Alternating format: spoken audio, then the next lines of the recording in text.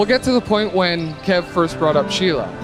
We were watching a Raptors game and he tells me he's met some drop-dead gorgeous girl from work. I said, oh, really? Shows me a picture of her. And I thought that she was like way out of his league. He goes, I'm gonna marry this girl. And he said that when we were watching the Raptors game. We all laughed because we thought like, dude, she probably doesn't even know your name.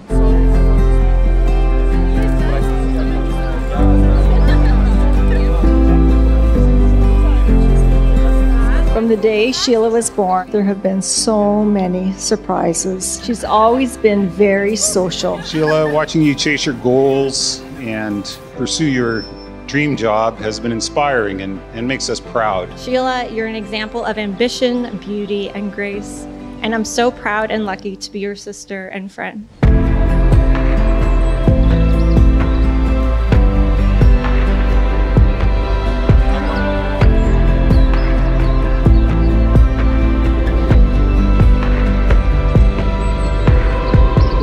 Kev's always down to get together for a couple drinks and watch a baseball game or a hockey game, but it is a pain listening to him talk about his shitty Oilers. Kevin is very brave.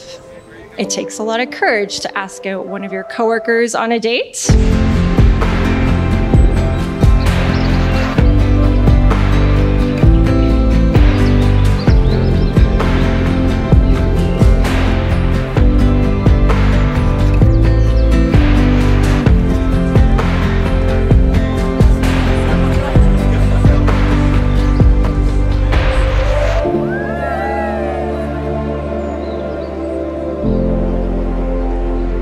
Thank you for settling for Kev. You're way out of his league, Sheila. Don't act shocked. You are. Kevin, we hope that Sheila makes you as happy as you have made her. Marjorie and I are very happy to officially welcome you to our growing clan.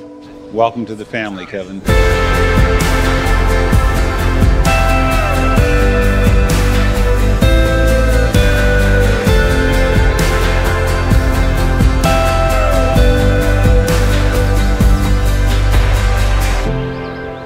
But here we are today, and like, who would have thought that this guy would marry this beautiful woman?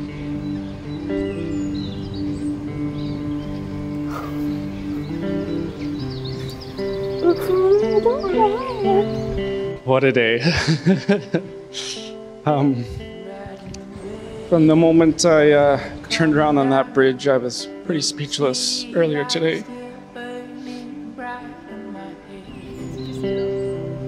Well, after we first met, a few months went by and we talked on and off, and then Kevin asked me on a date or two and I politely said, oh, maybe some other time.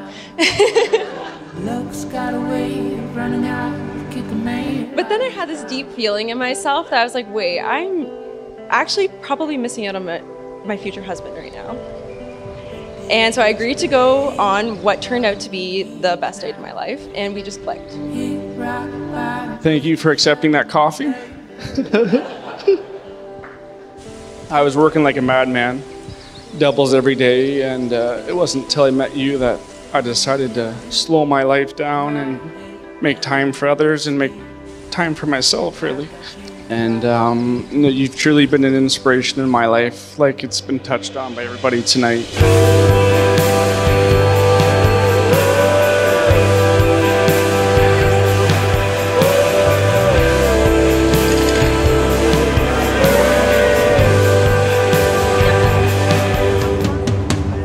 I just can't thank you enough from the early times when we met in Woodstock. From concerts to beach days and theme parks and adventurous traveling, like from driving from Arizona back to Ontario in March of 2020. 31 hours in the car, but I wouldn't want to do it with anyone else by my side.